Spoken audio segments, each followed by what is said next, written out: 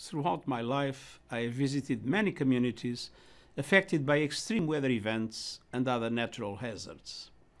From the South Pacific to Mozambique to the Caribbean and beyond, I've seen the devastating and life-changing impact of the climate emergency on vulnerable communities. Disasters inflict horrendous suffering and can wipe out decades of development gains in an instant. In the coming decade, the world will invest trillions of dollars in new housing, schools, hospitals, and infrastructure.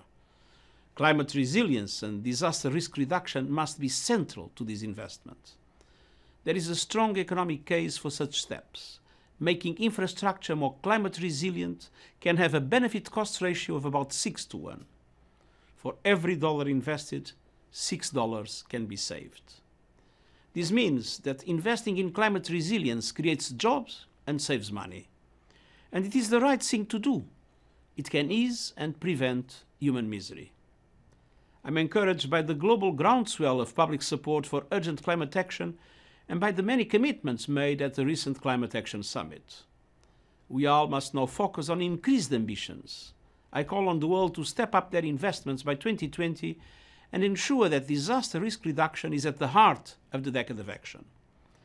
Let us all push for greater ambition on climate action, disaster risk reduction, and all other efforts to achieve the Sustainable Development Goals.